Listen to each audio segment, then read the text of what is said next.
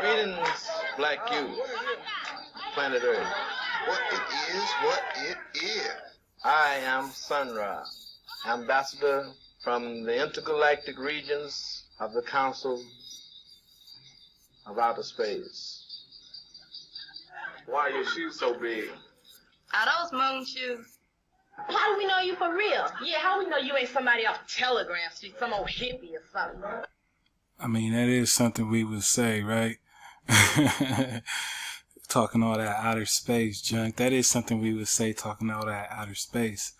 But dodge all hijacks at all costs. Dodge all hijack at all costs. You should know what it is right now. Shalom to the tribe. Let's go. Where are you? I mean, we don't know that. She for real? He might have something going for him. Yeah, we sure do. What kind of shoes is that you got on your feet? Yeah, walking around all these funny clothes. Shoot, I know I probably take off running. I see somebody walking down the street coming, talking all that mess to me, talking about going to outer space. Yeah. I mean, yeah, what it is. That's what it is. What it is. We don't know what you are. How do you know I'm real? Yes. I'm not real. I'm just like you. You don't exist in this society. If you did, your people wouldn't be seeking equal rights. You're not real. If you were, you'd have some status among the nations of the world. So we're both myths. I do not come to you as reality. I come to you as the myth. I mean, that was pretty deep, just off the top. And this is not the first time we got this drop. But that was pretty deep. I mean, hardcore, you know, hardcore. We're going to continue to build. Peace to the real ones. Peace to the real ones. Hey, huh? Because that's what black people are. Myths. I came from a dream that the black man dreamed long ago. I'm actually a present sent to you by your ancestors. Let's get to it. Peace.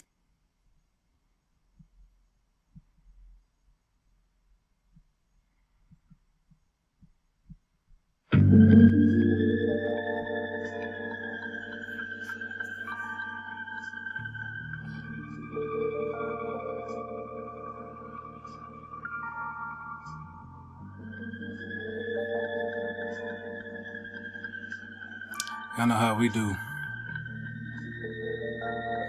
Let's get on cozy. Let's get cozy.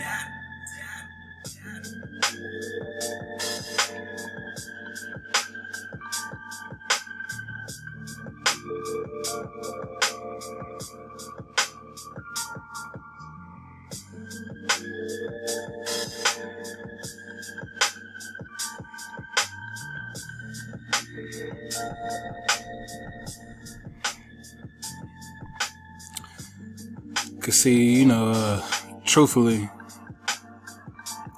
I just want to keep everything simple. You know what I'm saying?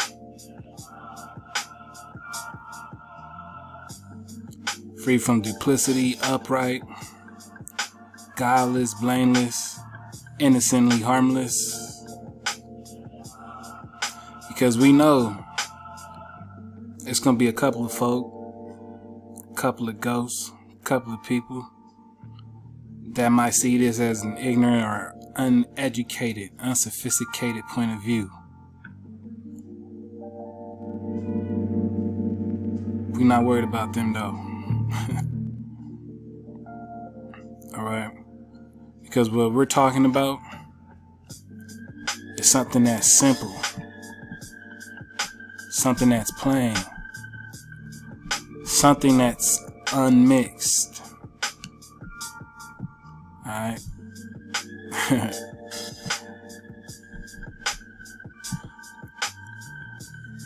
We just getting straight to the point. Alright. Straightforward. What some might refer to as too blunt. It seems not to have had the simple-minded meaning. Alright. We're coming from a free from pride, a humble, a meek point of view. We're coming from a sheer, alright, clear, easily understood, alright, modest, not really complicated. And if you can vibe with that, then, you know, obviously this one's for you, because we just picking up where we left off. This is part 2. Alright?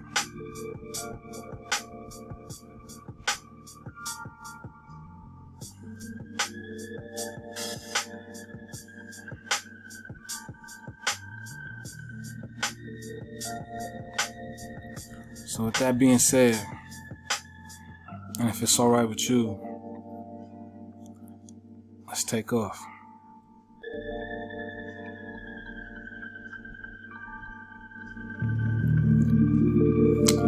So as you can see, where we gonna start off today is exactly where I started off myself, and I was just really digging on a couple of things. I was caught in between some thoughts, you know what I'm saying, and it just made me wonder, like,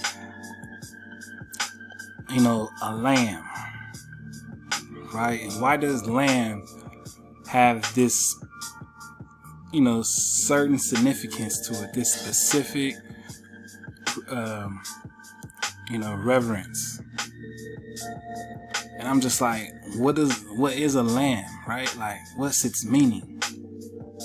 And just how it goes, you know, for those who are already aware of how the natural ones get, I mean, we just tend to sift and flow, right, with the channel that is the stream of the wave, the wata.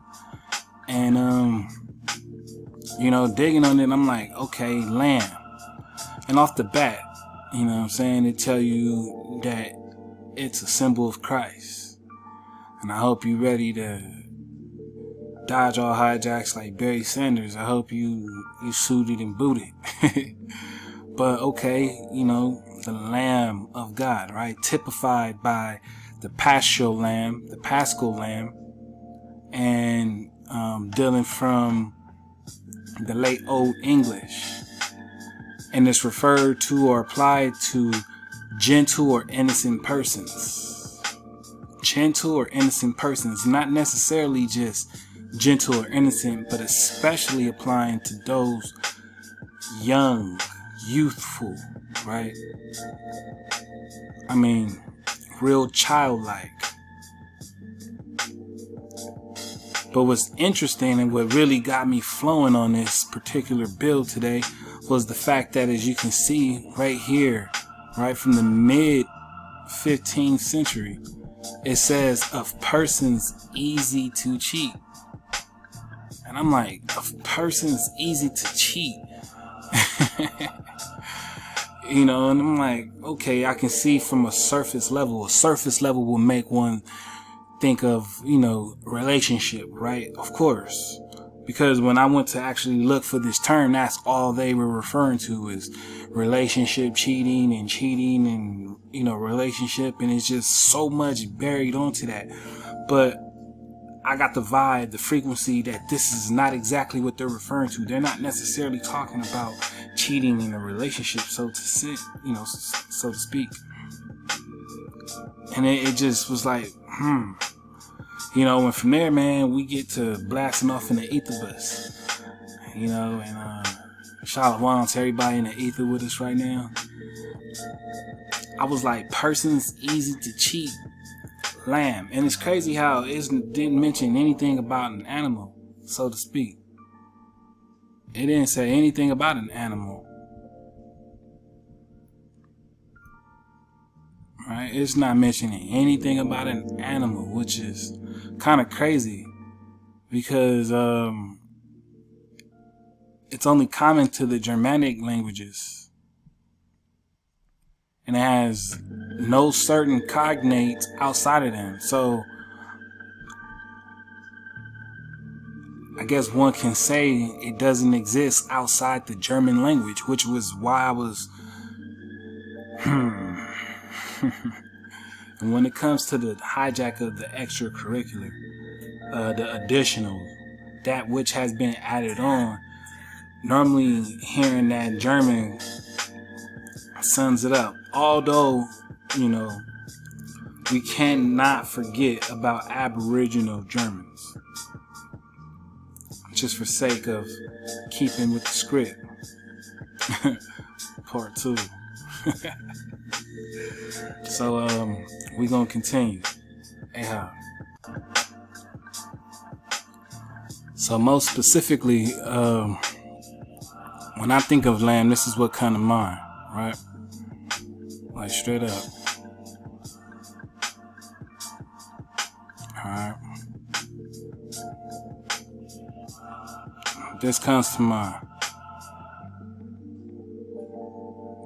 And I'm just sitting back and I'm thinking like,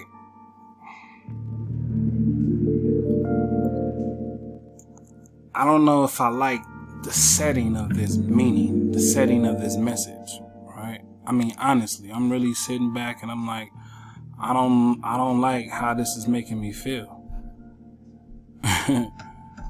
Alright.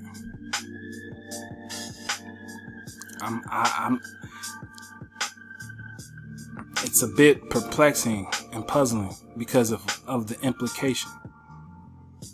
I mean, we know when it comes to Isaac, right? He was still youthful, but he wasn't a lamb, even if it was a foreshadowing. But I can get it, right? But Isaac, if I'm not mistaken, was a man, or at least on his way, give or take a good 18 of today's times, right?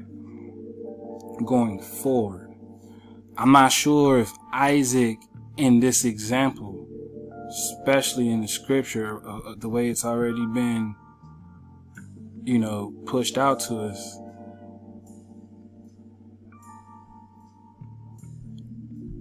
I don't know if that would equal a lamb.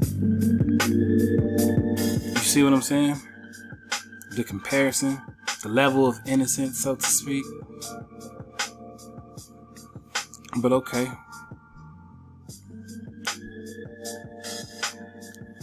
We know Abraham's sacrifice would have been great, considering that he was in his old age, his elder age, having already been a father at an old age, right? Him and his wife thought it was impossible.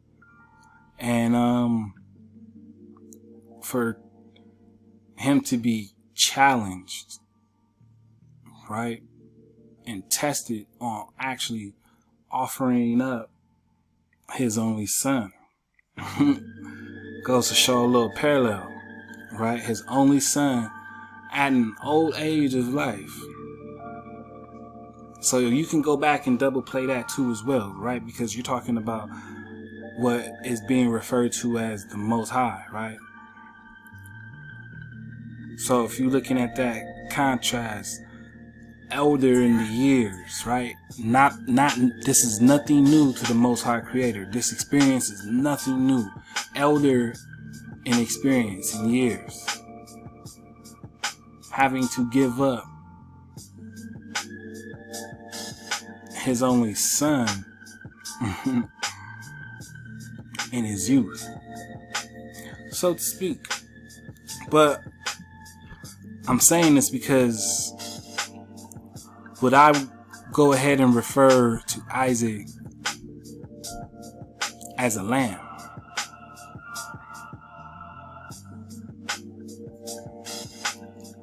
You know what I'm saying?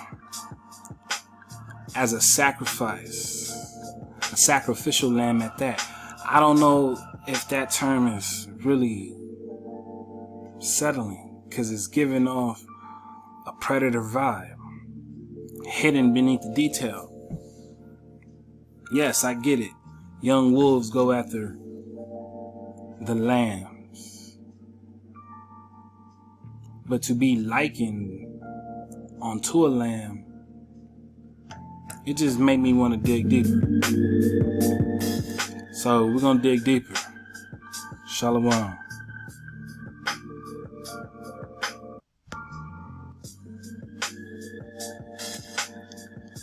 Alright, so here we have sacrifice. Alright, sacrifice is obviously the offering of something, especially a life, specifically to a deity as an act of propitiation, homage, etc. That which is offered to a deity in sacrifice. Right? Sacrifice or offering. Now, as you see, sacrifice is also again tied in to this energy, right? To a Christ energy. And I'm thinking like, man, a sacrifice is tough because you're purposefully getting rid of a life without it being necessary in that sense. And I know that's how it sounds, right? But what's the point of a life if we're comparing lambs, so to speak, right? Lambs, so to speak, and it being in its most pure innocence, to be sacrificed, to be offered. And keep in mind this term, right? To a deity. To be offered to a deity, to be sacrificed. So my thing is, it's like, okay, what and why was something or a deity require this? I mean, you know, keep it real.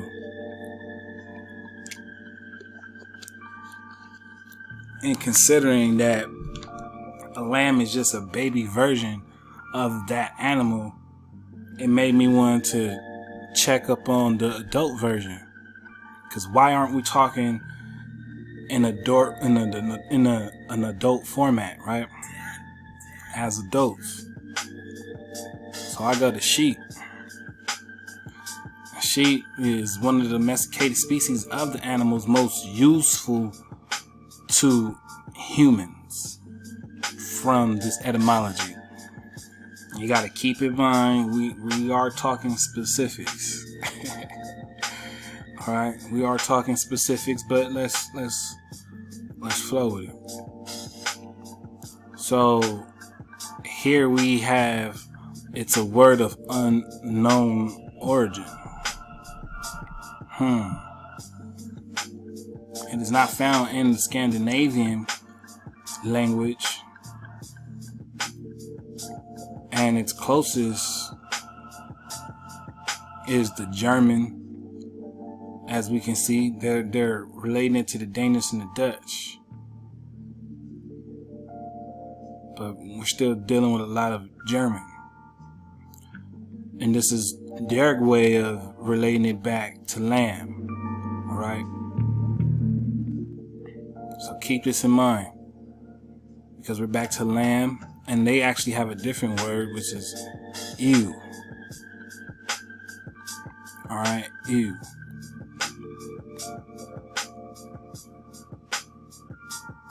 Now, Lamb was telling us that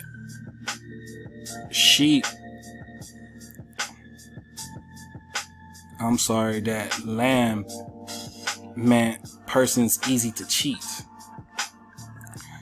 Persons easy to cheat. Alright, so dealing with sheep,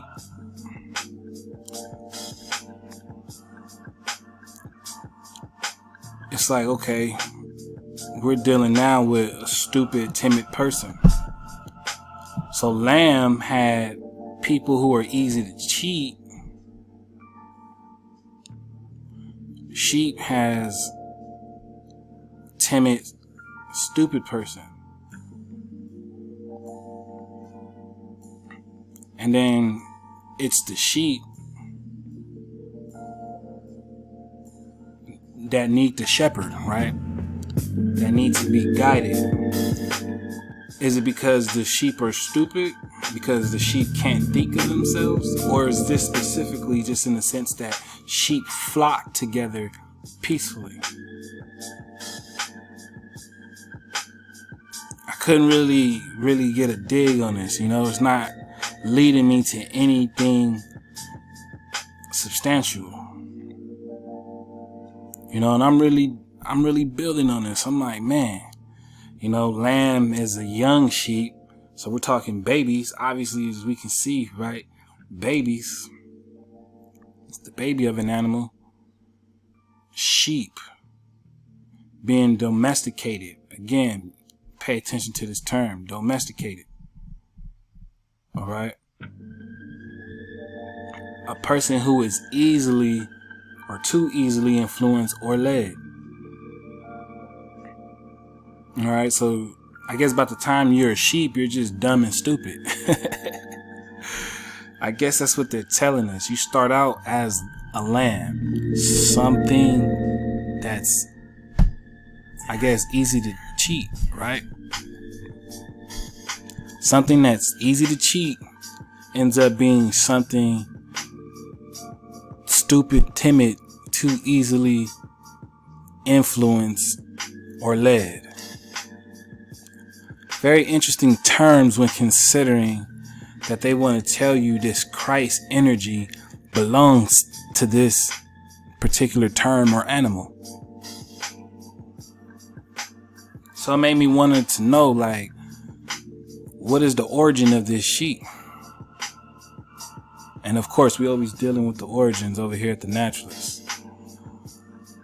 So let's see what we got. Shalom. So while, you know, trying to figure out what these sheep were, or what these sheep are, I came across what is referred to as a mouflon, right? And a mouflon is actually a wild sheep native to Cyprus or Caspian region from eastern Turkey, Armenia, Azerbaijan, and Iran. It is thought to be the ancestor of all modern domestic sheep breeds. All right, so a lot of what we know of today of sheep, it is said that this mouflon is the ancestor. All right, as we can see.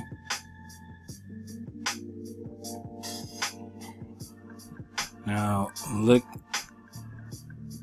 at, you know, its color, its coat and everything, right? The fur. Also look at its habitat and how it easily blends in.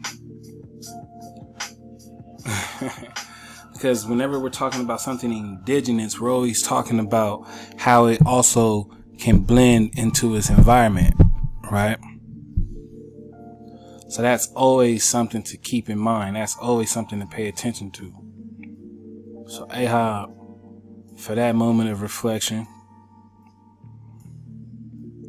But we're talking about the original.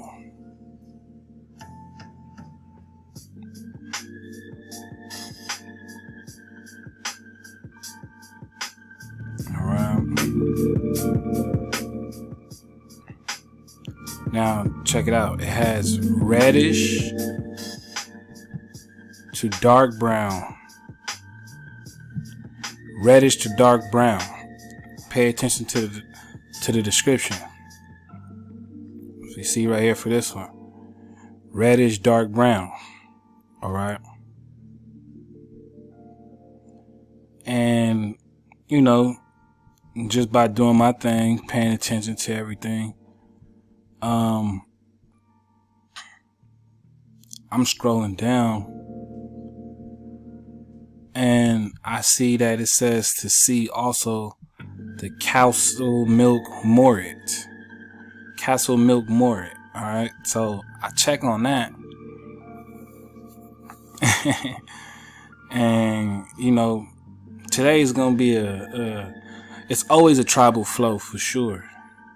You know, especially when we're talking about the tribe that is you, AHOP 432. We always having a tribal flow. But today this is for the whole tribe. Alright? For the copper color ones. On all sides. Alright? And as you can see, it says the breed's name refers to the Castle Milk estate on which they were bred. Alright, and the lowland Scots word moret, which refers to the light tan or reddish brown color of their fleeces.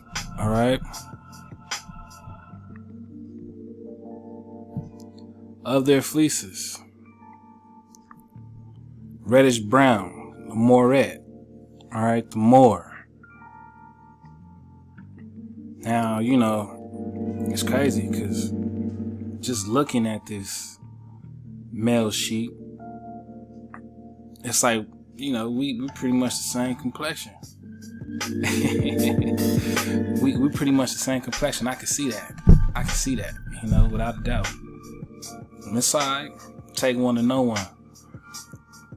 But that's what this flow is for.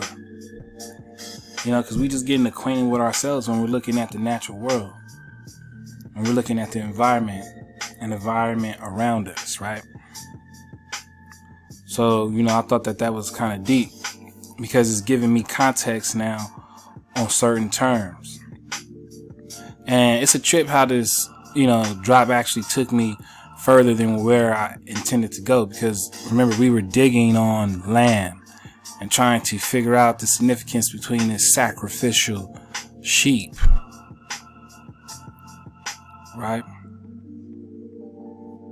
And it was in this term that it made me realize, like, damn, they like to play with the terms. And, you know, we fight within ourselves over these terms and we bicker back and forth, but it's all referring to the same thing.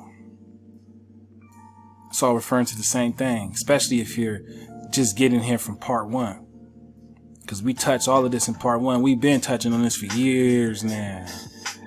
As a whole, as a Shabbatai, we've been touching on this for years. But the moret refers to the light tan or reddish brown color of the fleece. Alright, we're just talking about a ram.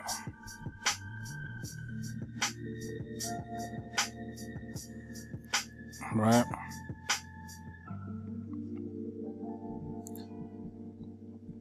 Now, I think it's crazy how they refer to this as a shearing, right? And we were digging on simple.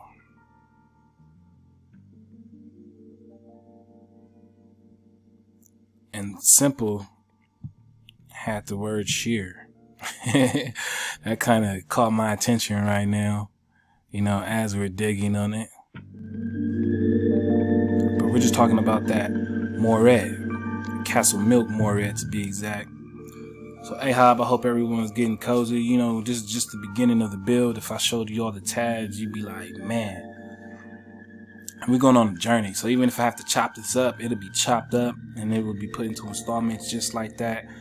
But, you know, I'm energized with the tribe. It's been a while. It's been a good while, almost a whole year, a whole entire year since I built with the real one. So I'm going to keep it going with the energy. We're going to keep it flowing and magnetizing in the ether just for you. Just for you. AHOB, Shalom. So here's where this joint starts to pick up, take off, alright? Because it took all this digging for me to get to this point where we come across fleece. Okay, so fleece was one of the words that was attached to lamb. And of course, sheep.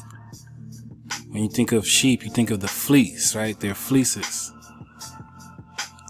So for the noun, we got wool coat of a sheep, right? Wool coat of a sheep. And the fleece always reminds me of the hair, right? The up top. For those that grow, you know, The tree heads, right?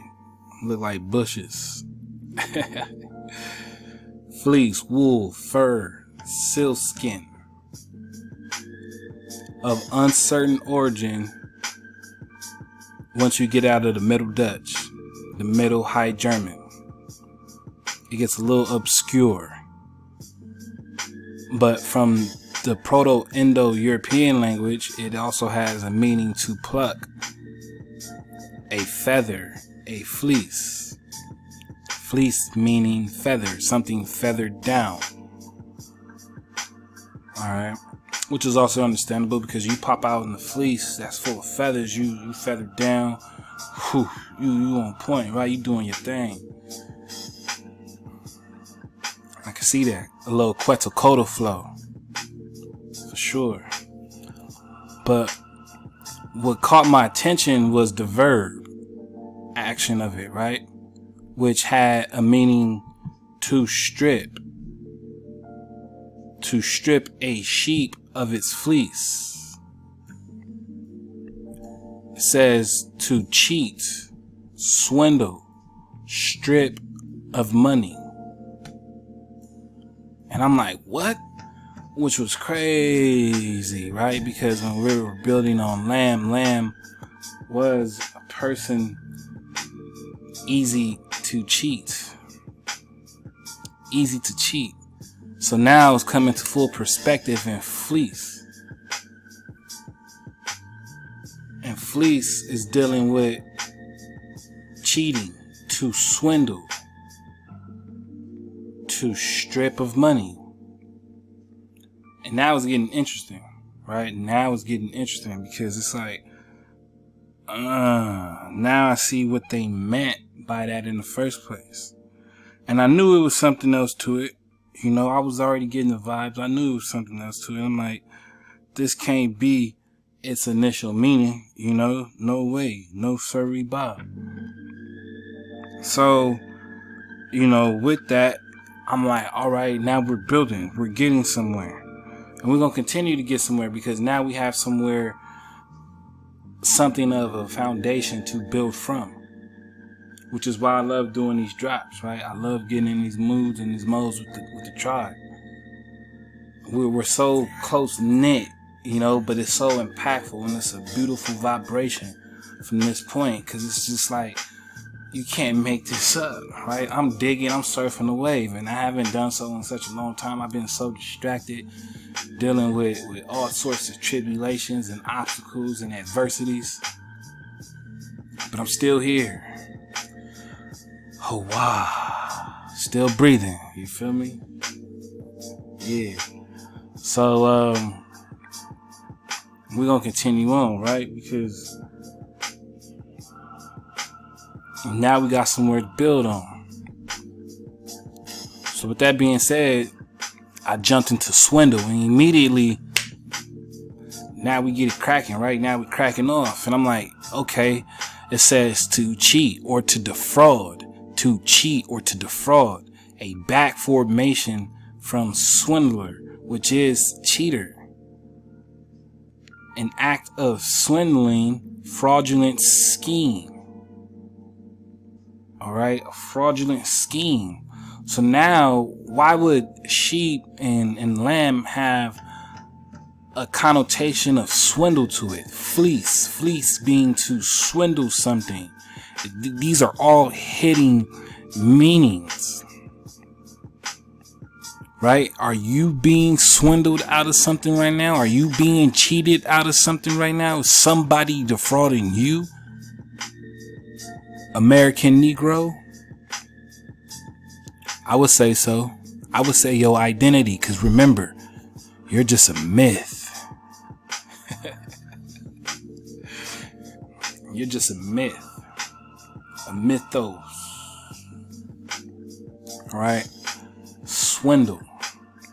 Something that is to cheat, to defraud. So you have been cheated out of your history. You have been cheated out of your birthright, out of your ancestry, out of your culture. Very interesting. Especially those putting on the sheep energy. Very interesting. We'll continue. Peace, peace. So the noun version of this swindler,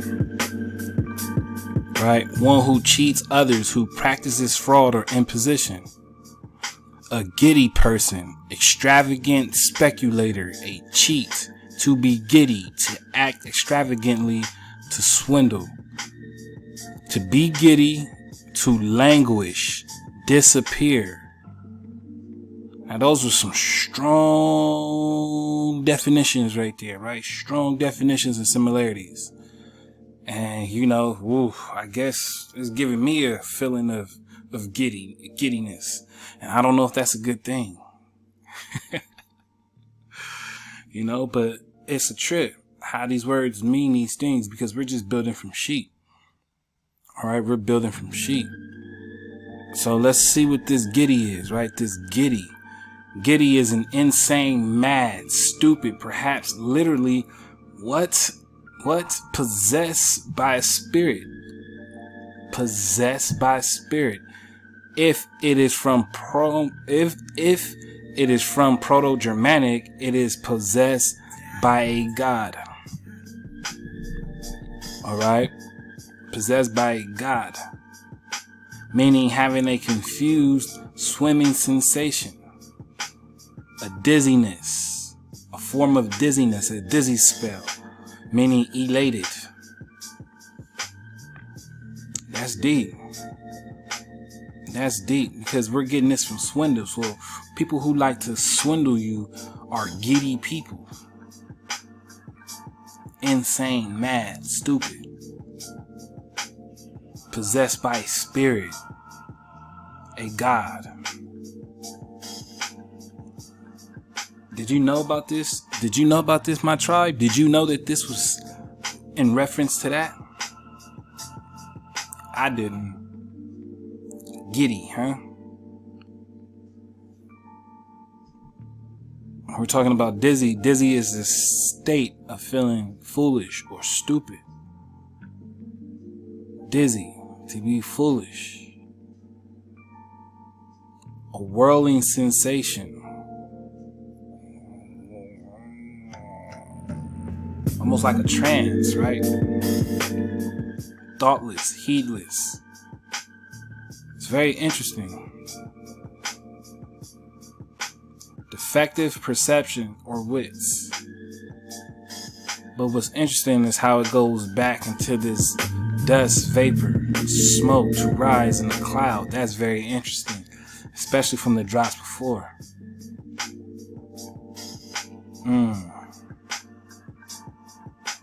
That kind of got me right there. But you know, considering we're talking about giddy, which is coming from swindle, right? Which is to cheat, to defraud.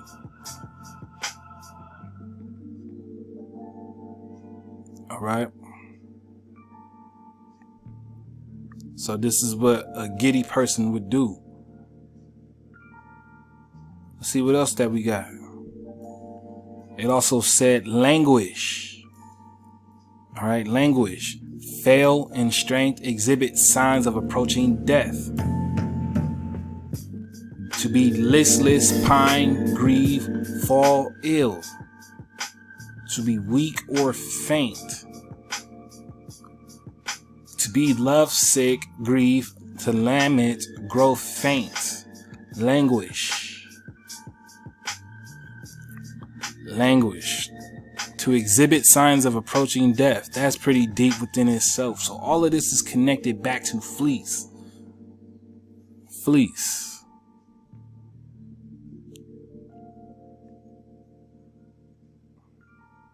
All right. Which is to cheat and to swindle. To strip of money. Keep that in mind. To strip of money, right? Aren't you being stripped? So this is what's happening, right? In a sheep mindset, all of these things are attached to you. All of these things are attached and applied.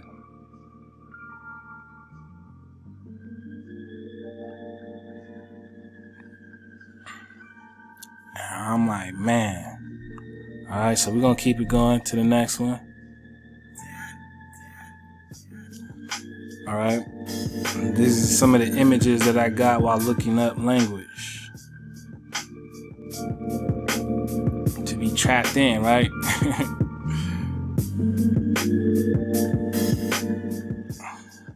It's interesting that this is the picture too, because these look like what will be referred as little lambs, right? The innocence of such in its youthful stage. Crazy. So the youth being put into languish. This is pretty intense. This is pretty intense. Right, when you just sitting back. Now, I love to be in that water. And it's kind of crazy because I guess I can see how this can be something negative, but I like to be in the water just like that, man. You know what I'm saying? I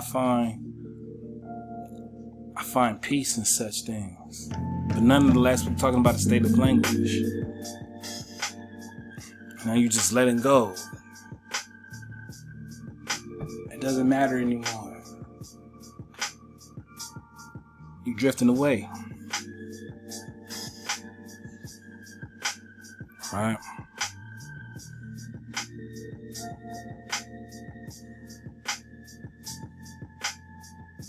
And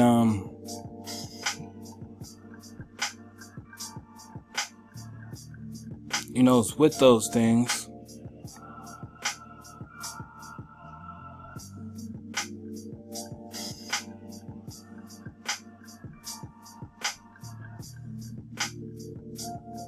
I mean,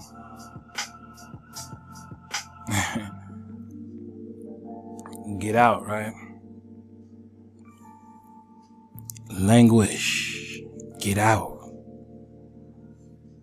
I don't know, you know, I think they were saying something.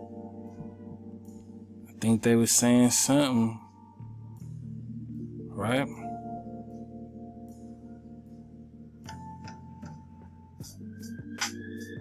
I mean, all of this that coincides with languish.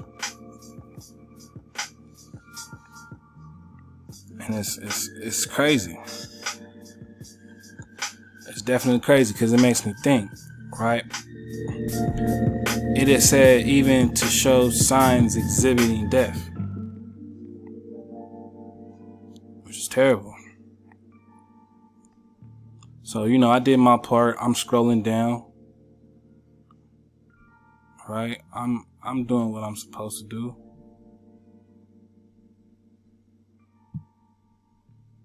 And we'll see. You know, I happened to come across an image, and this image is kind of what took me into another rabbit hole within this one journey, right? That image is this.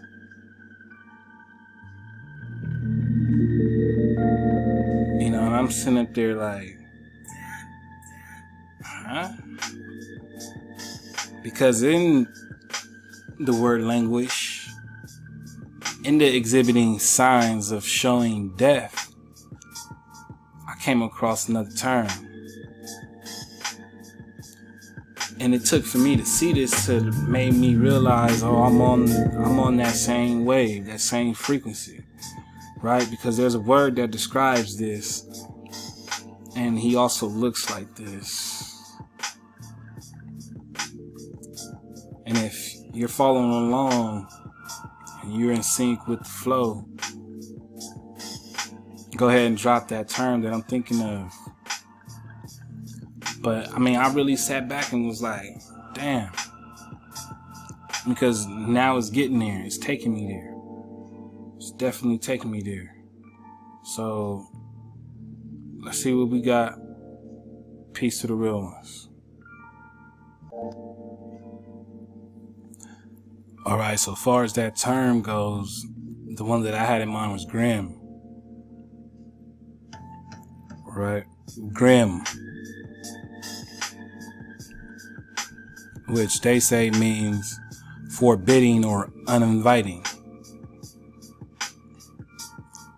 Right? A depressing or worrying to consider. Something ghastly, something horrible, horrendous, terrible, dreadful. You know, this is what I felt with Languish. Alright? And remember how, you know, it looked. Right? Let's see. Can we get it back? Alright, you see? So, when dealing with Grim,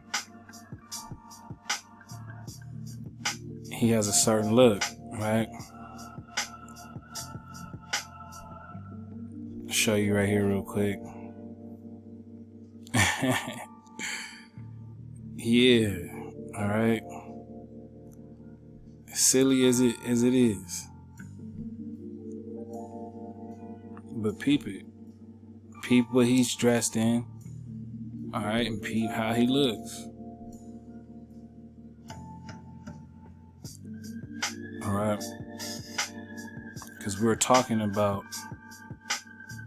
this so sad Grim.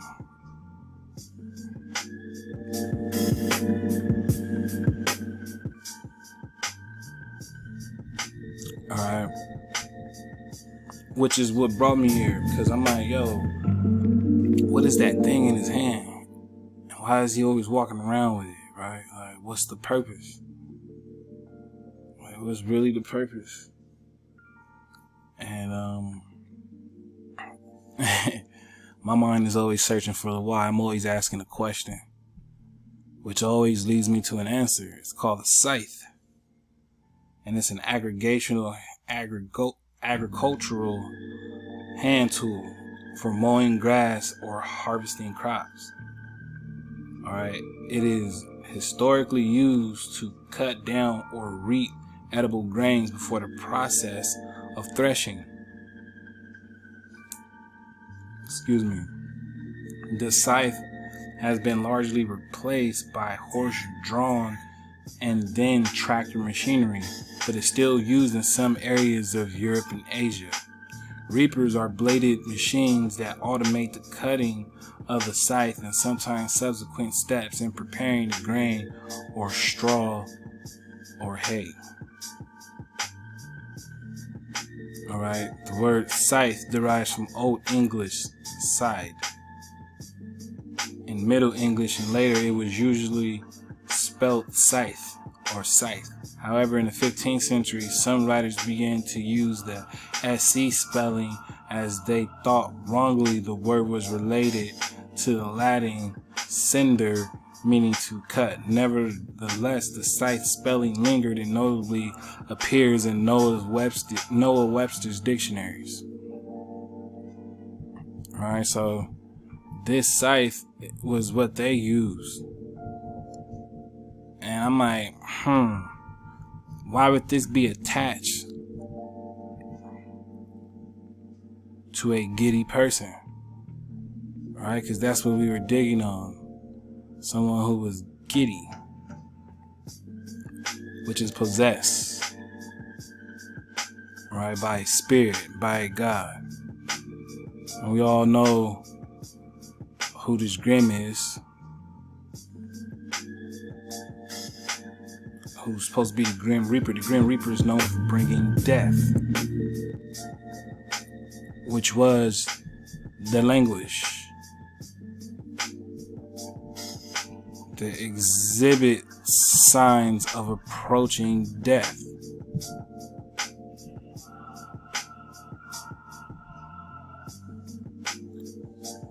This is the approaching death, right?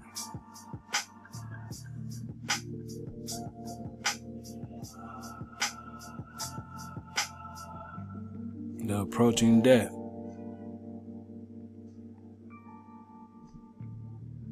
But I wasn't necessarily satisfied with what I was getting from Scythe. I felt like I needed more. You know? I needed more of the origin. know, but look at these things.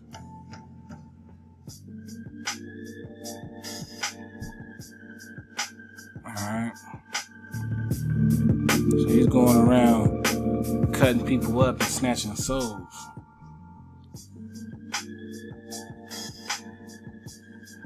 Also goes to show you what's really meant, right? Because if this is a normal household tool,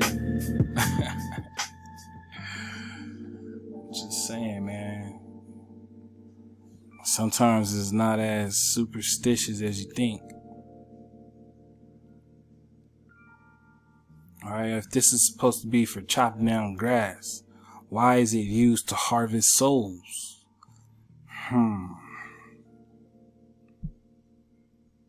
Alright, it says it goes back as far as 5000 BC.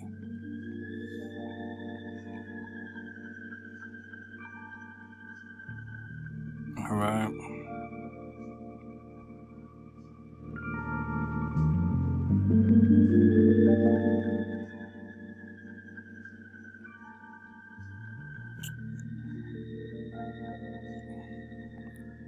So it was right here where I realized, like, okay, we got other aspects of this site in different cultures, right? That we can now go ahead and examine and compare as we continue to expand our foundation and our frame of thought. So I was led to this tool or this sword called harp.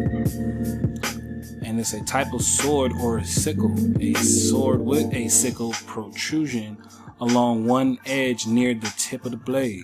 The harp is mentioned in Greek and Roman sources and almost always in mythological contexts. Alright.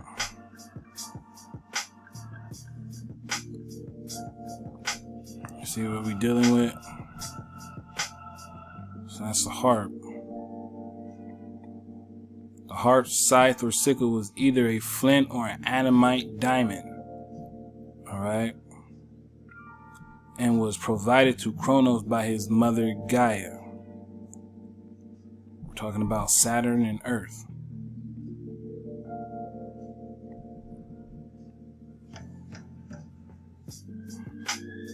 So here goes their little version of mythology, the mythos from the Greeks, which ties us right back into the son of Ra,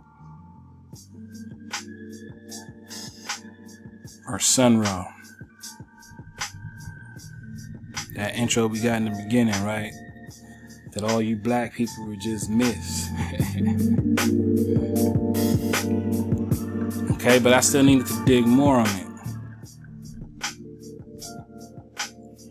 I needed more information, which led us to the Khopesh. The Khopesh is an Egyptian sickle-shaped sword that developed from battle axes. Alright. So you can see how it's always from a borrowed context. These things have their inspiration, and then their inspirations have meaning.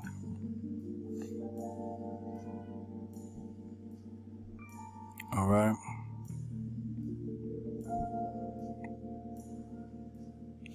And it says that it is found in the blues. So, you know, I'm digging on these things, and this goes back pretty far, right? 1300 BC in comparison to the 5,000 years from the scythe. The etymology also states that the term Khopesh is derived from leg, as in leg of beef, which is interesting, keep in mind. So we'll touch on that in a bit. This leg of beef. Alright.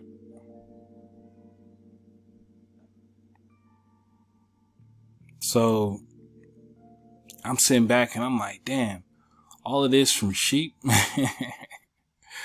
You know, but bear with me, because we're talking about a specific spirit in this particular moment that brought on these tools or these weapons of choice. Alright. This Nablus, or Nablus.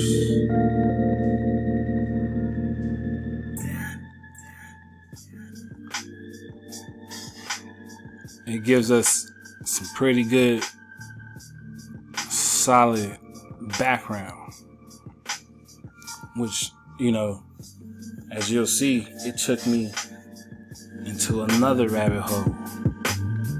And this is oh so many within this one drop, right? Because this is how it actually goes with your man Natural when you surfing the wave. Hey, hop to the tribe, peace to the real ones. Alright. So now we're put back into antique time. And it always works out this way when I'm trying to find out the origin of something. You can never find it with the German or the Greek. You always got to go back before that. Alright? And that's what I so happened to do. You know, I was reading. And, you know, things just start hitting me. I'm like, oh, snap. I got to get on here and talk about it with the tribe. So, you know, there's a lot of rich history that we're now about to crack off into. Let's see what we get. Peace, peace. So, from where we were building off, which was from the Nablus, right, or the Nablus, I was redirected to this spot, right, which is how we actually got to this tab. All right, and getting to this tab, you know, I'm like, all right, cool, because what I'm now able to do again is, you know, put things back into perspective. And I know you're gonna be like, nah, what's this got to do with the American Negro?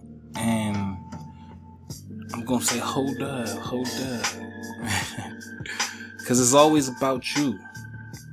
It's always about you, you know. But this is just the conquest of Syria, right, from the Muslim or Arabic perspectives.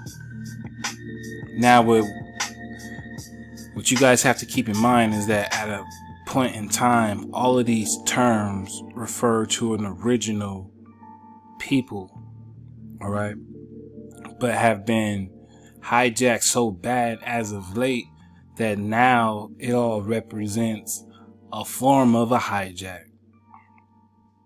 All right, but that always wasn't the case. Just the infiltration is so bad that it's hard to separate the hijack from the original. And that is something that a parasite does. So obviously these parasites are very good at what they do. So as you can see, it's the conquest of Syria, or the Arab conquest of Syria. All right. And this was a part of the wider Arab or Byzantine wars, which was brought under Arab Muslim rule and developed into a provincial region of Balad al-Sham. And it says clashes between the Arabs and the Byzantines on the southern Levantine borders of the Byzantine Empire had occurred during the lifetime of Muhammad. All right. And even then, with the date given, it's still pretty recent. But what I'm going to do is use this as a ruler or a reference, so to speak. Because here we get to build on this holy war, or what's referred to as an actual race war, believe it or not, which is what, you know, they're trying to lead up to again with this whole Armageddon thing, right? because that's what Armageddon is about, the so-called race wars. Okay, so this is still pretty new, but like I said, it's what led me to where we're going. So continuing on, I'm digging on this Arab and Byzantine wars, right? Because although terms like Arab and Muslim are casually thrown around today, they were once used as ways and terms to describe you. Alright?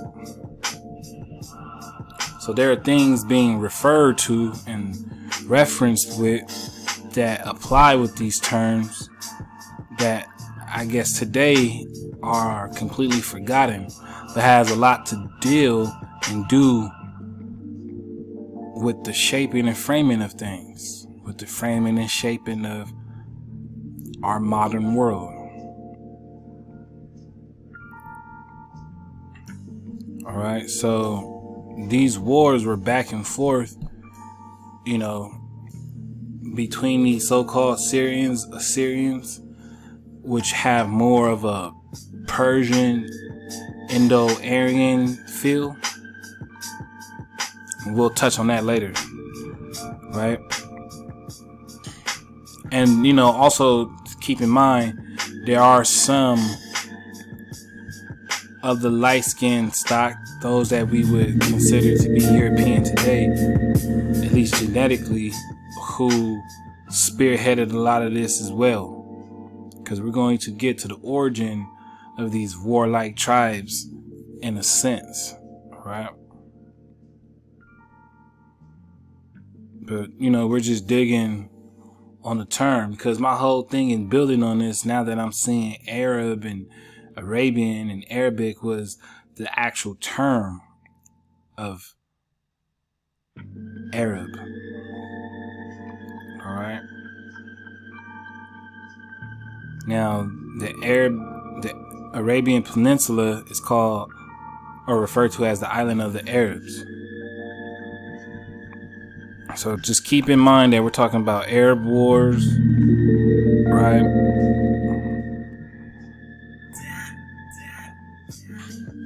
And we're digging on the Arab inhabitants use the North and South division. Alright, so if you're stemming from part 1, this should, you know, start to ring bells, because we're still talking northern and southern kingdoms.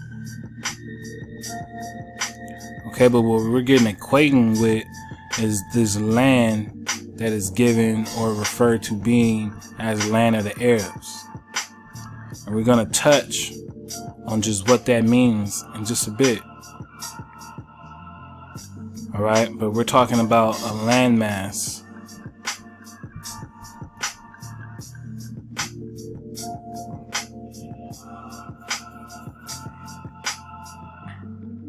And it's anchored in time, right? So we can have a reference as to the ancient world. Because dealing with this stuff can take us back into an ancient or time of antiquity. And all these other civilizations we can't do that with. Alright, so we're going to continue. So here we have the Talmud, right? The Talmud or the Talmud. And the Talmud were an ancient tribe or tribal confederation in the pre-Islamic Arabia.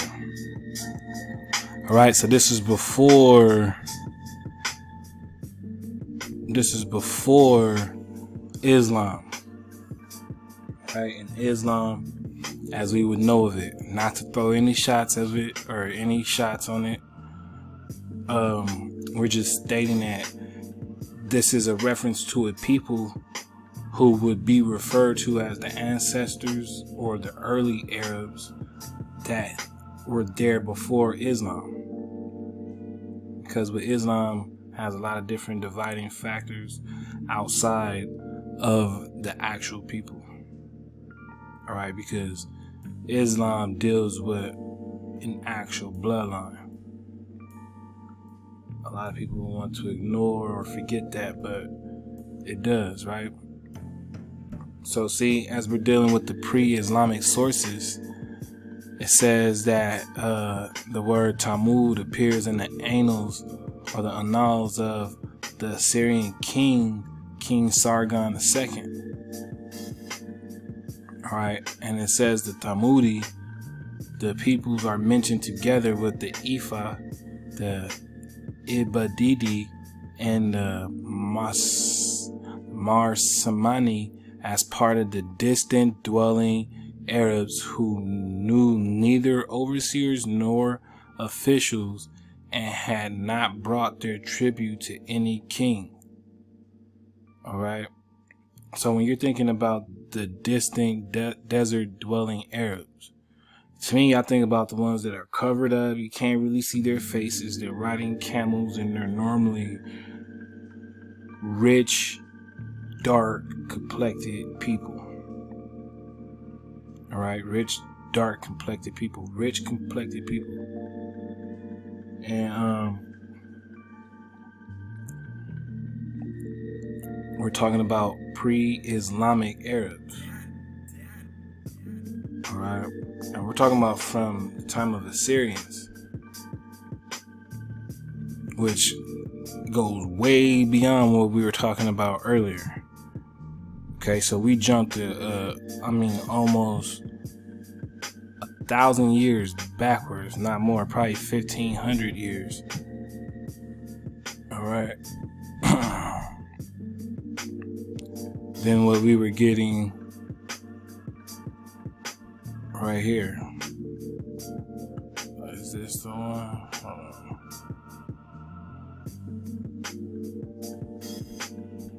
Okay, probably not this one, but well, you know, there you go. See, this is the 630s. We jumped, like I said, almost 1,500 years backwards. You know, according to their hijacked timeline. You gotta keep in mind, I said we was gonna keep it simple, so I'm just using simple material to catch the obvious lies simply. It's simplicity for me, and it's a smooth, sweet dance. All right. So here we have these ancient peoples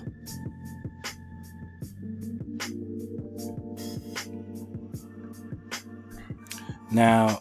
It is said that you know, by the Islamic faith and those peoples of that origin, I think they were referred to as the Salih, right? Let's catch it. It says, Arab Islamic sources state that the Talmud were an early Arab tribe that had gone extinct in ancient days. Talmud is mentioned 23 times in the Quran as part of a moralistic lesson about God's destruction of sinful communities, a central motif in the Quran. According to the Quran, the Talmud were the successors of a previous community called the Ad, who had also been destroyed for their sins. They lived in houses carved into the surface of the earth. God chose the Prophet Salih to warn the polytheistic Talmud that they should worship the one God. The tribe refused to heed him, saying that the Salih were merely a mortal, and demanded a sign from God. God sent down a milch or milk camel as his sign, and Salih told his countrymen that they should not harm the camel and allow it to drink from their well. But the Talmud cut its hamstring or otherwise wounded it. All right, and this is, you know, standing out to me as that leg of beef, right? Leg of beef, so to speak, when we were looking at the swords and the sickles. It says, or otherwise wounded it. God then destroyed the tribe except for Salih and a few other righteous men. The means of God's destruction of Tamuds include a thunderbolt, a storm, a shout, and an earthquake. The shout, which is an extremely loud sound, might have caused the earthquake according to certain scholars. The account presented in the Surah an-Naml also mentions 9 evil people of Tamud who are immediately responsible for God's punishment of their people in a narrative reminiscent of the Jewish description of the demise of Sodom. So these people were destroyed, wiped out, right? And that sounds familiar. We all know about Sodom and Gomorrah. We all know about Moab and the city of Lot. You know, so these are traditions that are left for us to ponder and speculate on. But nonetheless, it is said that these people were wiped out. Okay, but they were an ancient Arab people of biblical proportion. So now that we know that we're talking about an ancient Arab tribe, let's see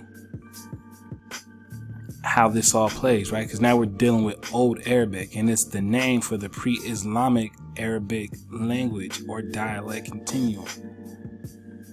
It says these Old Arabic and its descendants are classified as Central Semitic languages, which is an intermediate language group containing the Northwest Semitic languages, including Aramaic and Hebrew. So with just that right there, we can cancel anything that's related to some, anti-Semitism and Semitic hate and anything of that such. Which, it tends to strike a nerve with me, because what I don't understand is how someone can be anti-Semitic by mentioning Khazars or Jews or particular people, even though Jews and Shem, which is what Semitic comes from Shem, have no tie. The term Jews and Shem have no connection. Yet we can see a rightful hate displayed on Arabic people still to this day, and that is not considered or classified as anti-Semitism, even though to be Arabic is to be of Shem. And Arabics have a connection that go right back to Shem, unlike Jews. All right. So with that being understood, we're digging on this particular language because what does it say right here? The oldest known attestation of the Arabic language, dubbed as prehistoric Arabic language, is a bilingual inscription written in Old Arabic, which was written in the undifferentiated North Arabian script known as the Talmudic B and Canaanite, which remains undeciphered.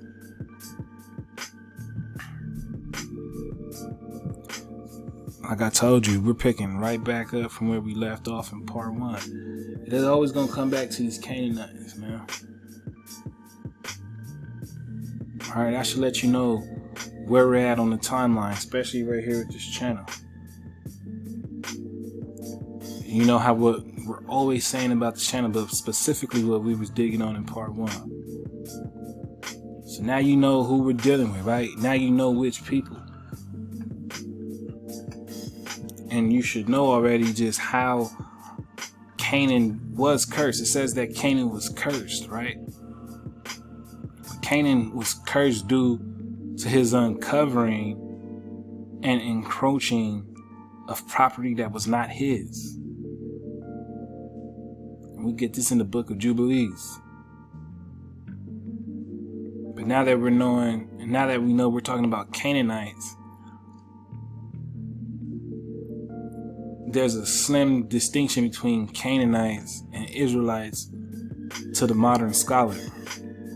We, as a tribe, know the extreme differences, but they see it as a slim similarity. Alright, so we're digging in Old Arabic because we're showing the ties to our ancient script, and we're still talking about the script, as you can see, right? Let's highlight it the whole way, because this is just tales from the script. Tales from the script.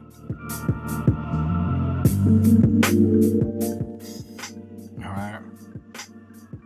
So peace, we're gonna continue this.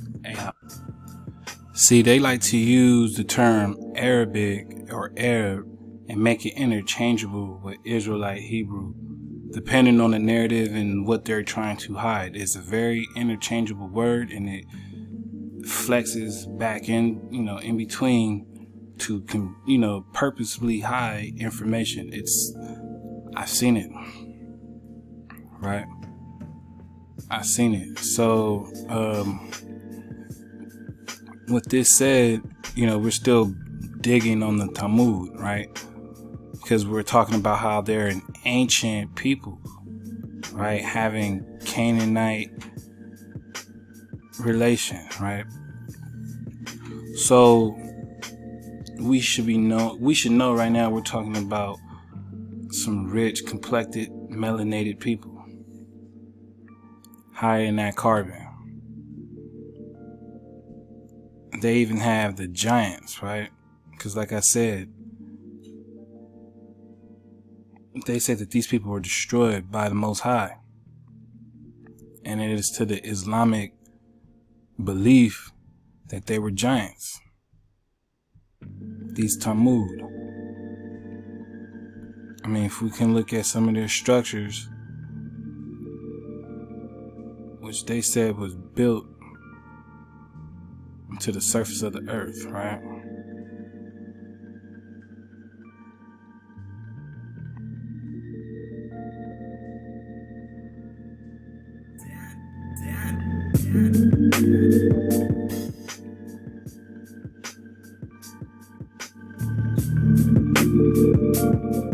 Oh, it's not gonna let us get that pic. Is that what's happening?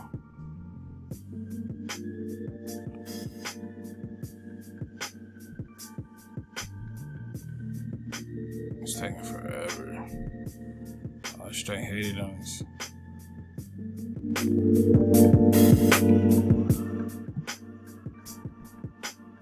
I hate it when things like this happen. But okay. Look, peep out that doorway. Alright. You see how how small they are? Peep out the doorway. Like, that's massive. That's extreme.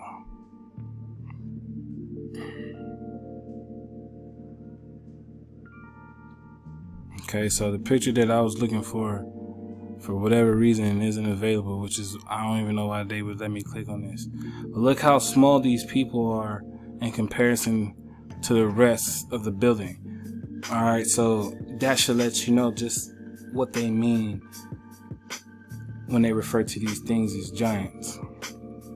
The architecture always speaks for itself. As many times we've highlighted that on this channel specifically. Alright. So we're seeing context clues of what the script actually refers to. The only problem is when it's considering the Negus, right? The Negus gets no credit for none of this. He gets no attention, no love for none of this. She is completely excluded from society. All right. It's a myth. It's a myth. It never happened. All right. moving on, we're digging with Mecca. You're gonna see just what I mean, because we were building on ancient Arabic, right? Pre-Islamic Arabia. Well, here's the beginning of that which is modern, right? Especially that considered to be Islam, which is really the Ishmaelite people. All right.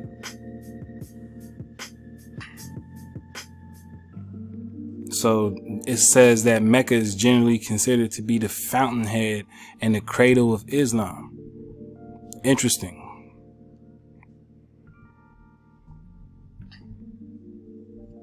All right.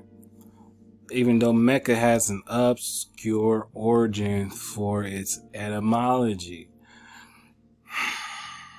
which automatically sounds like hijack. And this is, again, no shots at nobody. All right. No shots at nobody. But this is what I mean. Because Arabic is a profound language. So the fact that its etymology is obscured, somebody's lying.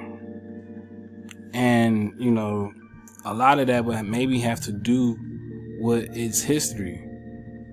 Right? Because when you start digging into the history, early history up to the 6th century CE, I just took you back way past that, 1500 years, 1000 years past this.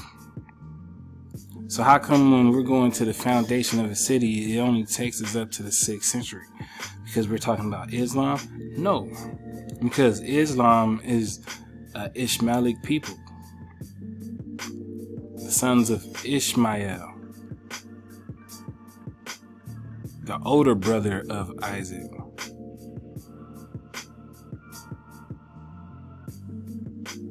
Alright? So if he's the older brother of Isaac, this is way before the 6th century CE. We're talking about a hijack. See, I just gave you a connection with an older people. See, we were dealing with Old Arabic. Alright? Early first millennium BCE. And we were talking about a specific people. Alright, that were connected to all of these languages.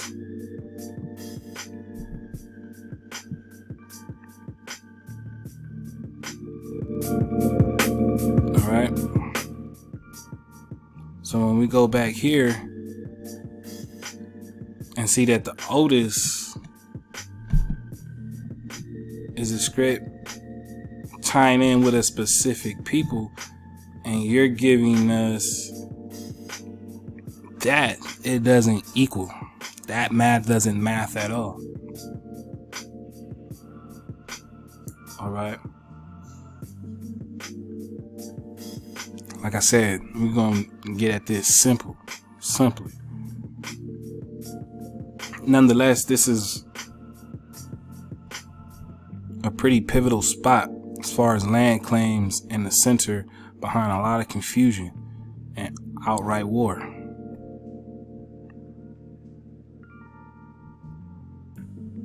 Alright. Continuing on. Here we have the Sabaeans. Alright, the Sabaeans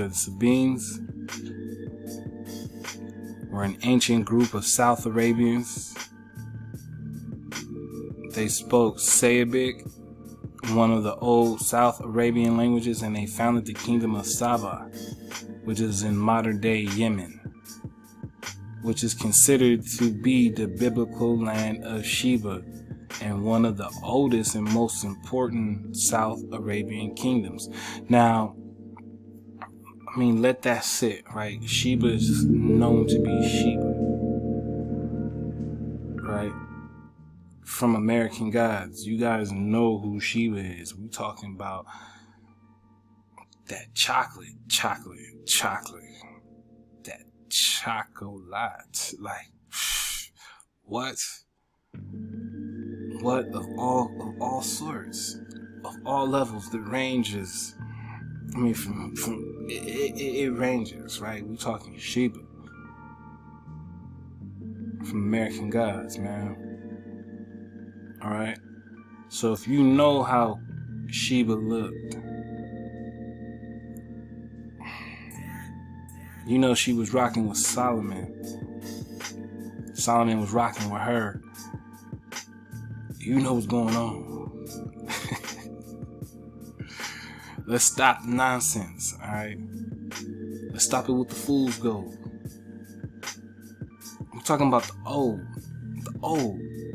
So why would something so old water itself down with something so new? You hear what I'm saying? Are you picking up what I'm putting down?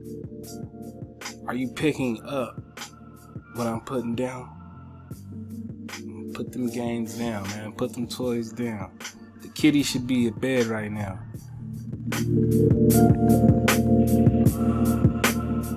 Alright.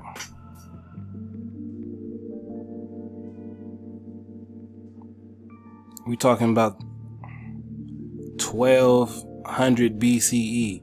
You see how far we're going back? I mean, we're taking it way back, right? On their timeline. We taking it way back, right? I mean, cause what is time? Honestly, but a measurement.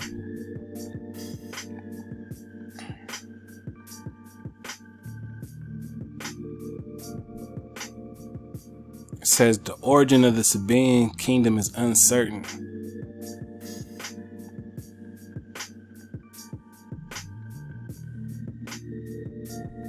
Alright, here's that same timeline that we were dealing with.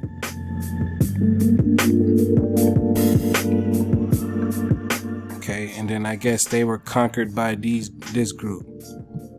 And we're gonna get on them too. Alright, because we're talking about a specific people.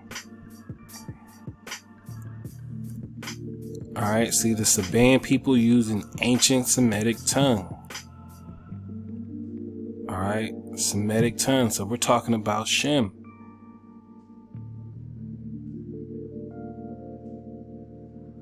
Alright, we're talking about Shem. I mean, they're gonna go ahead and say that there was a colonization of Africa by these folks. Alright. And I guess this is supposed to be a disconnection. No land, huh? I guess that's the only way they can say that happened. Right? As if there's no land right here, even though it's very thin. It's very thin. Right? Whatever. We're gonna keep it simple.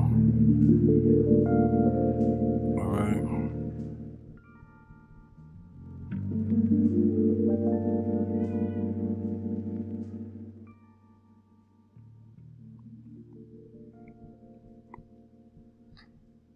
So here we are, we're dealing with Sheba and the Sabaeans and the ancient Arabs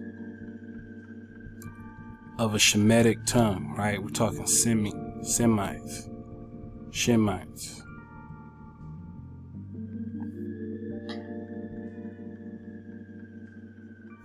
The Hajjaj. All right.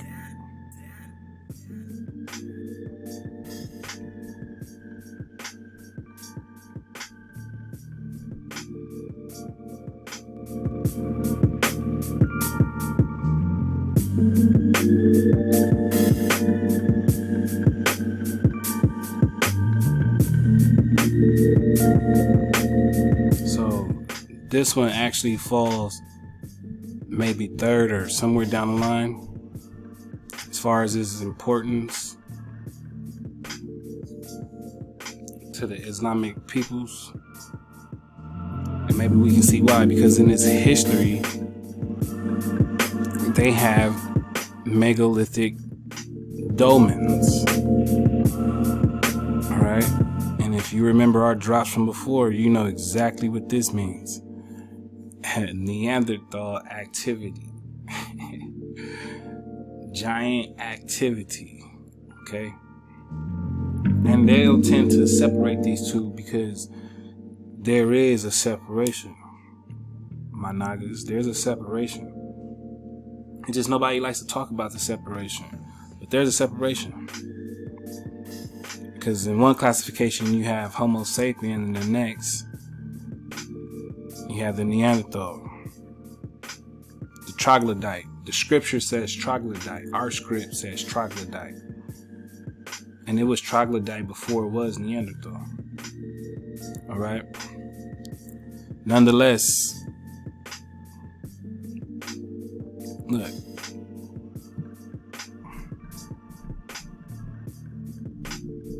The northern part of Hejaz was a dependency of ancient Palestine. Palestine being the land of the Philistines.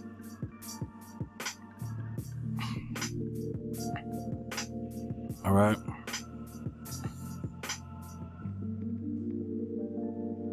It says the name Algier is the land of stones or the rocky place, and it occurs in the Quran. And the site is known for having structures carved into rock similar to Petra. Construction in the structures is credited to the people of Thamud. Alright?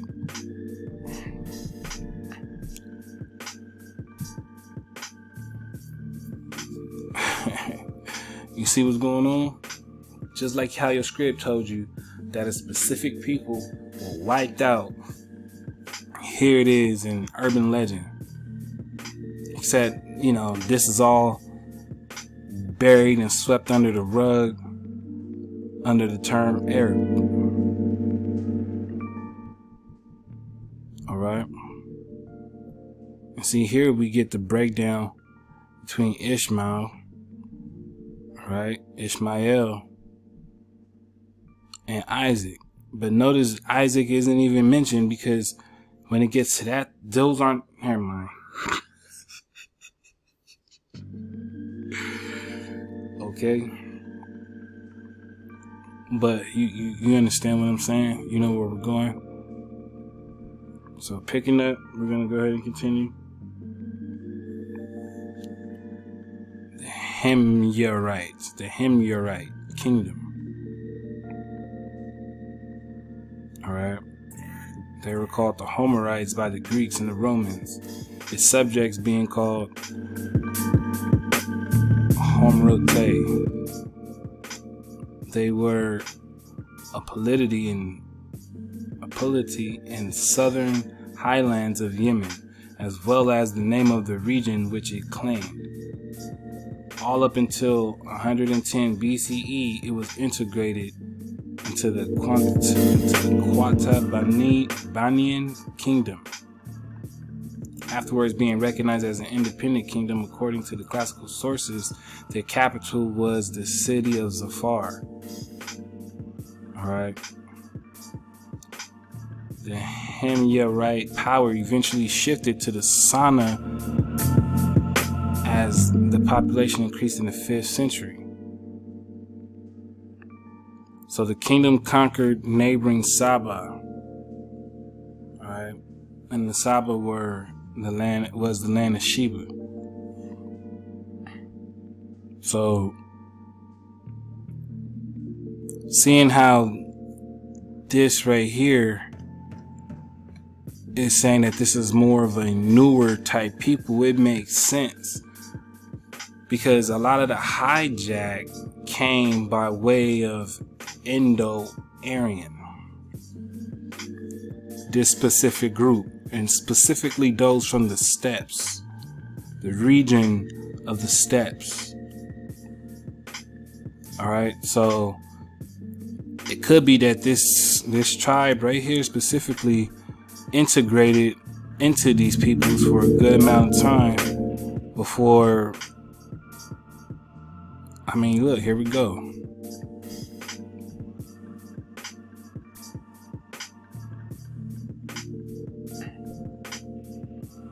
Here we go. So look, like I told you, right, we dealing with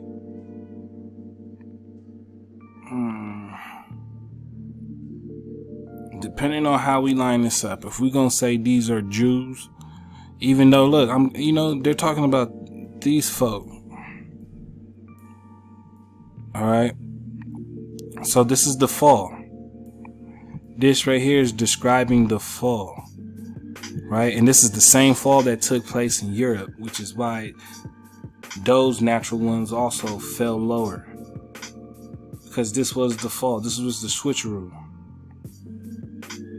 Okay, so through this switcheroo right here, and that's really the taking of Granddad's wallet, right? They took Granddad's wallet and said it was theirs and began saying that they were you at this exact moment.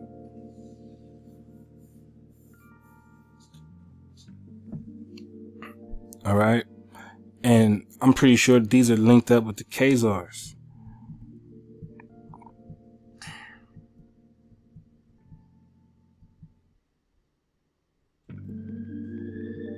So this is where the switcheroo comes around. It starts right at this point. Keep this city in mind, all right? Keep this city in mind.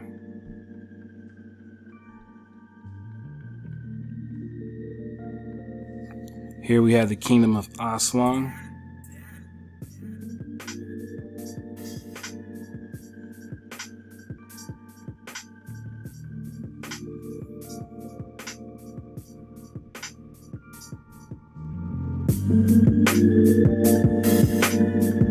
Alright, and they seem to have a bit of that recent history vibe as well. Alright. But what I wanted to highlight was their location, and specifically this, as we'll see. Okay, so we're dealing with all these different cultures because a lot of them moving around is similar to the activity mentioned in the script, right? Because we're just talking about Sheba,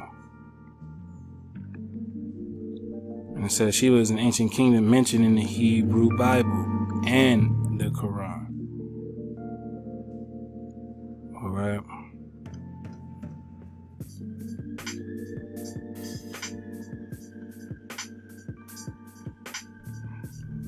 So they go on to tell us that there are so many different breakdowns of Sheba.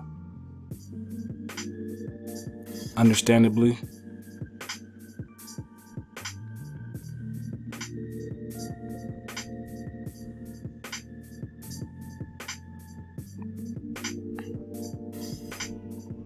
Alright.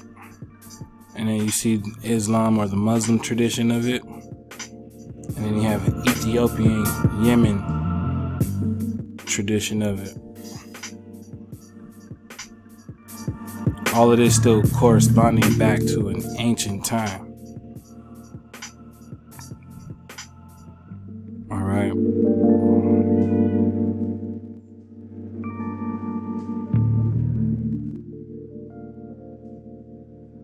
All right.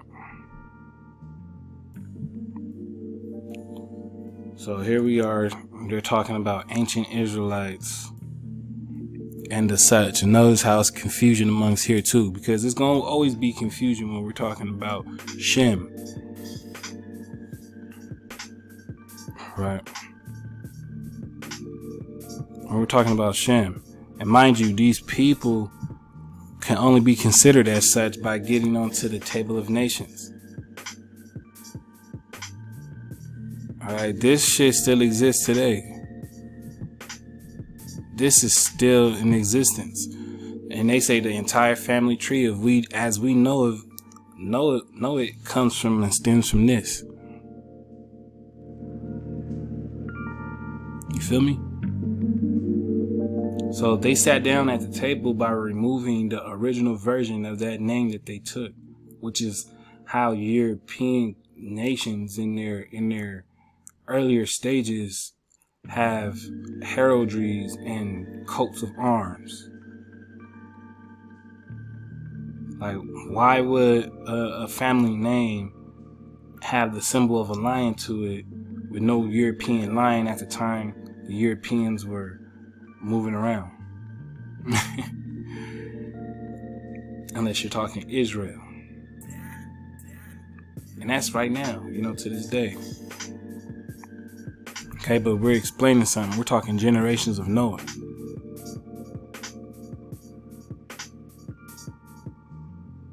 All right.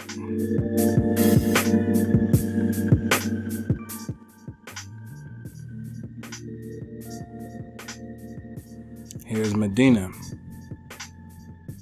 Medina is considered to be the cradle of Islamic culture and civilization. All right. But its original name was Yathrib.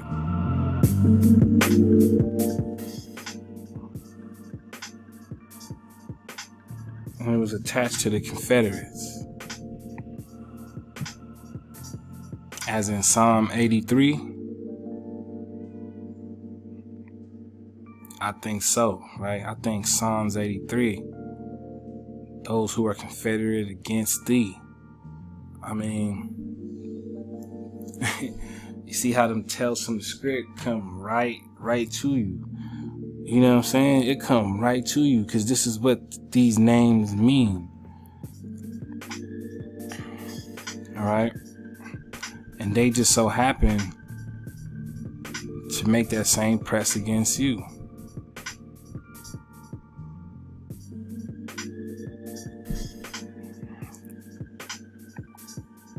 All right, it says, before the advent of Islam, the city was known as Yathrib.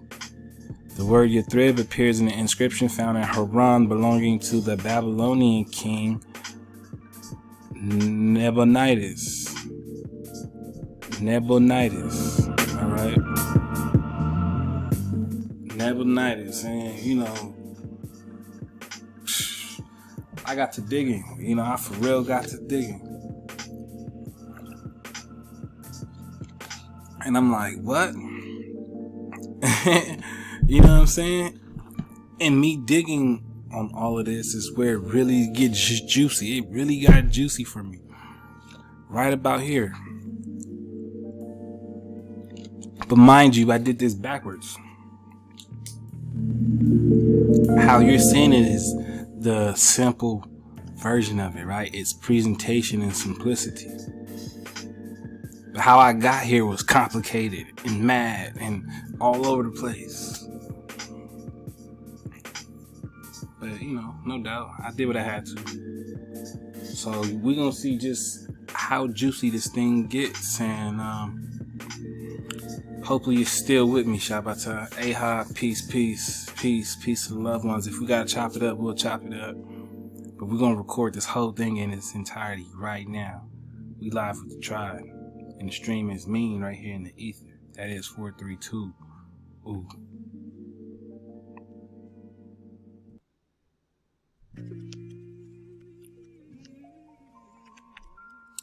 I mean,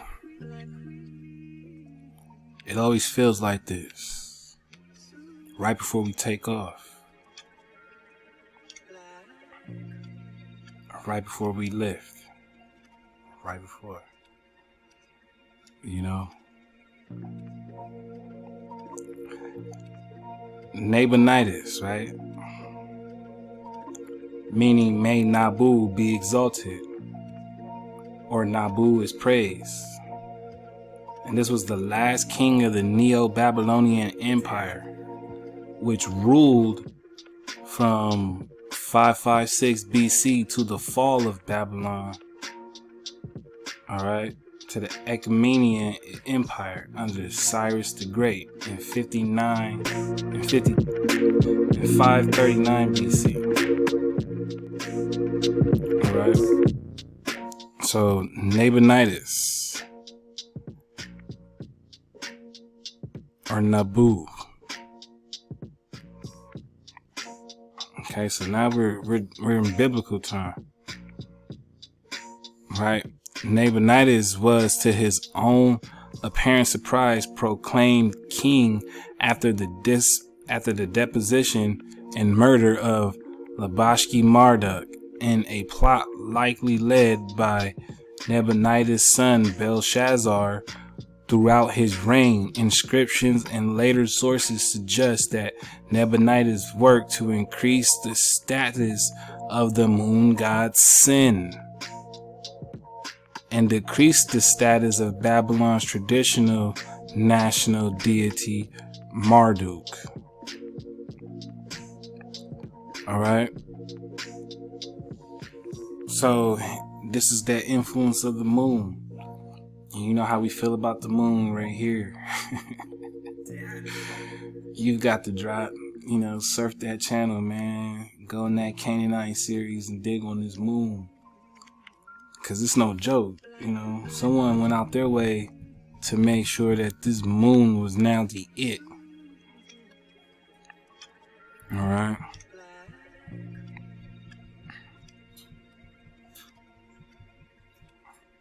And all this history, right? Nebuchadnezzar's father was a man by the name of Nabu-balus-iqudi, whom Nebuchadnezzar refers to in his inscriptions as a learned counselor, wise prince, perfect prince, or heroic governor. Alright.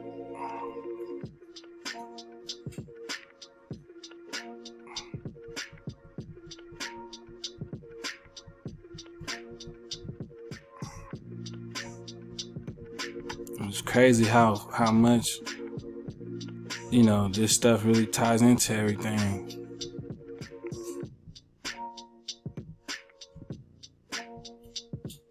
Alright, it's a lot of drop. It's a lot of drop. But nonetheless, you know, we're still talking Arabia, right? We're still talking Israel, right? We're still talking yeah, we're still talking Indians, man. We're gonna always talk Indians, but right now we're getting this moon god, this Sin, right? But let's dig on this Nabu, because Nabu means announcer or authorized person, which means prophet. Alright, and in Mesopotamia, Nabu is a patron god of literacy. So remember when we were digging on, where is it? Fleece? Nah, we were digging on Giddy. And Giddy was someone who was possessed by God. Alright, and now we're dealing with Nabu, who this Nabonidus is named after, right? And we're seeing how this Nabu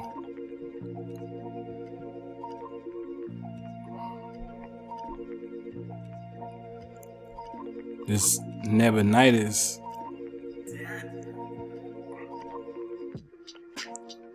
was a Babylonian king that this city belonged to,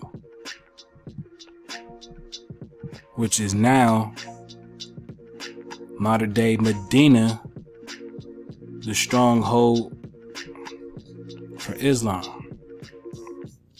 You see what I'm saying?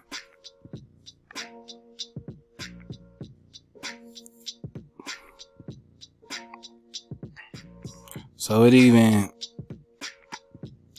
gonna give us some context. It says Nabu wore a horned cap and stood with his hands clasped. In the ancient gesture of priesthood, he rode on a winged dragon known as Sarush that originally belonged to his father Marduk. In Babylonian astrology, Nabu was identified with the planet Mercury.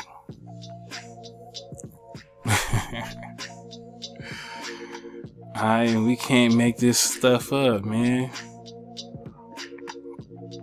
Alright, we can't make this stuff up. Alright. So it gave us some references. It says Nabu is mentioned as Nebo in Isaiah 46:1 and in Jeremiah 48:1. So we're gonna dig on it. I mean, this is Tales from the Script Part 2. Ooh, let's get it. Alright, so here we have Isaiah 46, right, verse 1. And it says, Bel boweth down, Nebo stoopeth their idols were upon the beast and upon the cattle. Your carriages were heavy loading, they are a burden to the weary beasts. They stoop, they bow down together. They could not deliver the burden, but themselves are gone into captivity. Alright. Hearken unto me, O house of Jacob, and all the remnant of the house of Israel, which are born by me from the belly, which are carried from the womb. I mean, wow, man. Wow. This is just verse 3. Okay, verse 3. Let's run that back. Hearken unto me, O Israel. Hold on. O Israel, O house of Jacob, and all the remnant of the house of Israel, which are born by me. Born by me. Born by me from the belly, which are carried from the womb.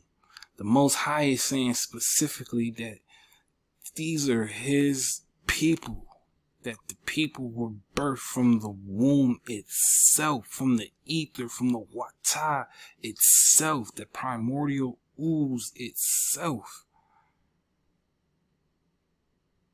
Alright? Which are born by me from the belly, which are carried from the womb. He's only talking about a specific people, yo. Right? Even to your old age I am he, and even to the hoar hairs will I carry you. I have made and I will bear, even I will carry and will deliver you. To whom will ye liken me, and make me equal, and compare me, that we may be like? Ah, that's so deep. To whom of you will ye liken me, and make me equal, and compare me, that we may be like? Do you understand just the depth and the heaviness in that? They lavish gold out of the bag, and weigh silver in a balance, and hire a goldsmith, and he maketh a god, it a god. They fall down, yeah, they worship. They bear him upon the shoulder, they carry him and set him in his place, and he standeth from his place. Shall he not remove? Yeah, one shall cry unto him, yet he cannot answer nor save him out of his trouble. Oh, how did we get up there?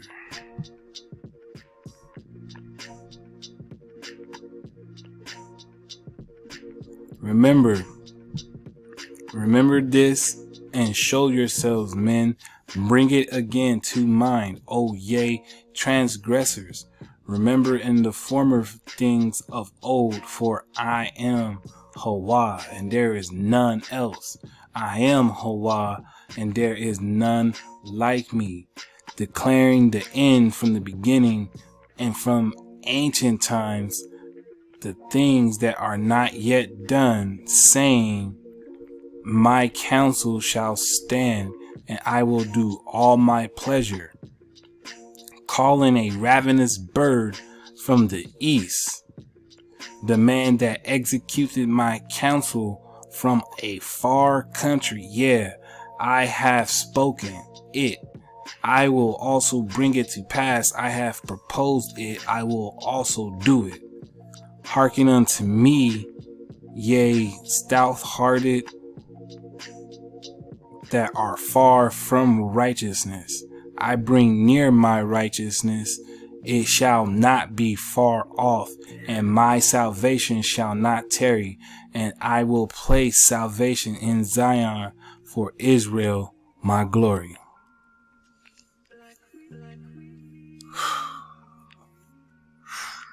Man, there was so much to unpack. There was so much to unpack.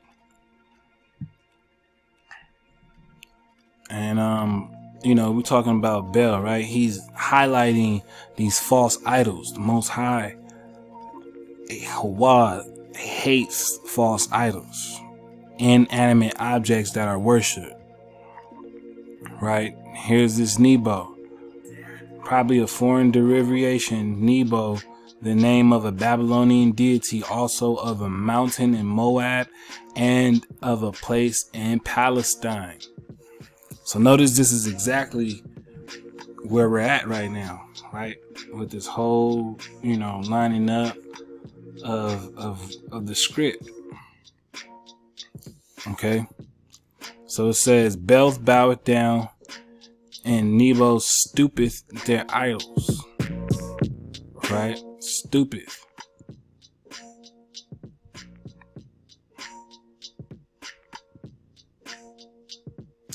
Oh no, what happened? How we get to John? Whoa, just throw us off like that? That's crazy.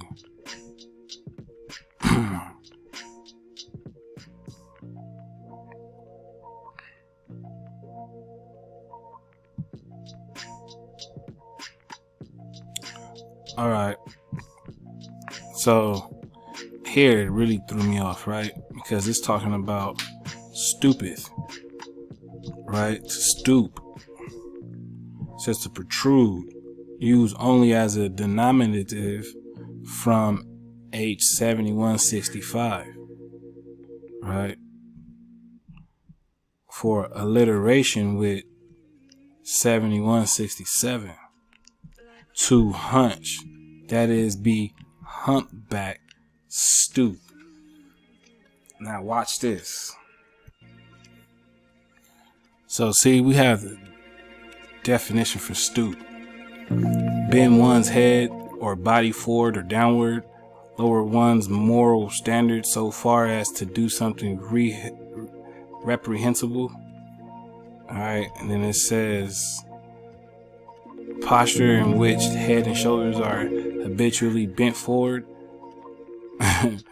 Alright, and so forth. So when we go to stoop in the images, alright, and we get the meaning of it. Alright, look at stoop posture versus the opposite, right? Stooping, squatting, kneeling. So this is stooping. This is drone state, right? You're damn near a zombie at this point, right? Look at the posture. So this is what the Most High is saying. He's being very specific in what he's saying. All right, stoop. And this is how, you know, my mind starts working. Stoop, right? Let's get that back. Okay. To hunch, that is be humpback. So let's go back, right? Let's go back and dig on what we was looking at. Stoop. All right. Humpback person. right? But when we get right here, this is where it gets interesting. All right, this is where it gets interesting. Because digging on it, it's like what? What? It can't be.